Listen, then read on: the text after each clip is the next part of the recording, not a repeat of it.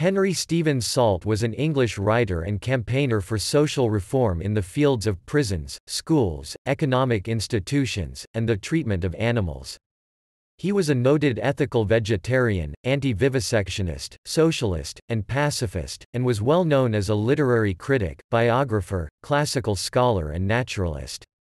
It was Salt who first introduced Mohandas Gandhi to the influential works of Henry David Thoreau, and influenced Gandhi's study of vegetarianism. Salt is credited with being the first writer to argue explicitly in favor of animal rights, in his Animals' Rights, considered in relation to social progress, rather than focusing on improvements to animal welfare.